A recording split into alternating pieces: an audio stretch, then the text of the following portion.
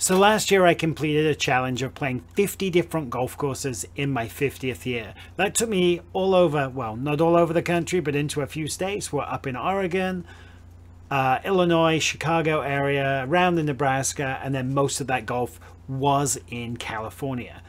We managed to complete that challenge. During that time though, my handicap did go from a 10.9 to a 14.5, and my baby fade definitely moved into a large slice.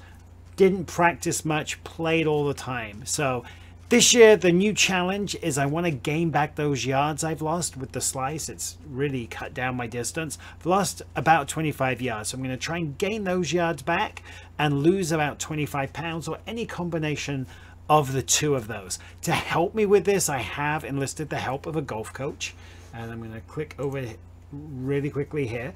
Edson Tran. He is out of the Golf Garage in San Jose, so I really look forward to working with him.